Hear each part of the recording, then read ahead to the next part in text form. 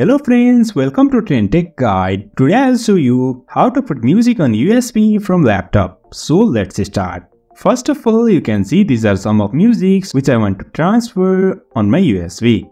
Now to do so, first of all insert a USB to the laptop. Now I will insert mine and you can see this is USB which I recently inserted on my laptop. You can just insert USB to the USB port. Now after that, select this all, right click and just copy. After that, go to this PC and over here you will find a USB drive. Just double click on this and now I am inside my USB. Now I'll create one folder over here and rename this as music.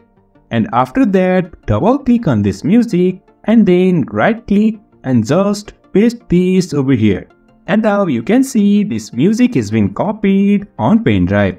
And now you can see it's done. So in this way we can put music on USB from laptop. So if you find this helpful, don't forget to subscribe.